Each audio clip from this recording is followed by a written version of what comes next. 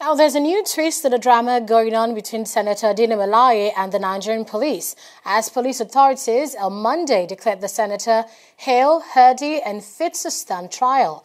The senator is facing fresh charges of culpable homicide in relation to the shooting of a police officer. Assistant Inspector General of Police Kaomi Amadu, who is a medical doctor at the Garki Police Hospital, said test results shows everything is fine with the lawmaker. Police spokesman Jim Mashood, who visited the police hospital in Garki, also says the police is doing everything to ensure the senator gets the best medical care so that he can stand trial. You remember when he was rushed here, he had an acute asthmatic attack.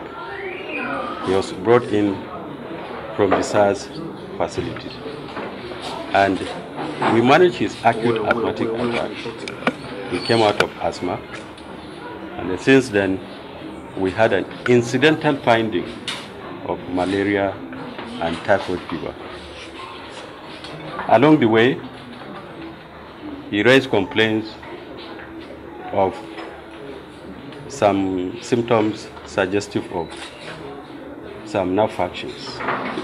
We took him to a specialist center where he was reviewed by 3 specialists. But he is in good health now. At every moment, if there is any cause for us to invite a specialist or take him to a specialist center, we oblige him. At this moment, his pulse rate this morning is 82 per minute, which is normal.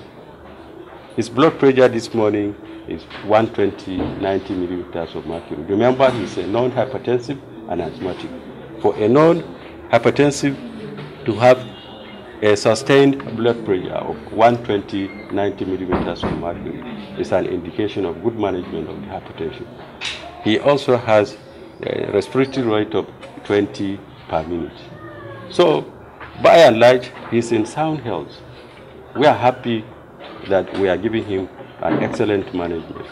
I want to re-emphasize that the Nigerian police will prosecute him definitely with other members of his gang that were responsible for the shooting of a police sergeant, that's Sergeant Dino Melaye, in Kogi State, in Kogi State on the 19th of July 2018.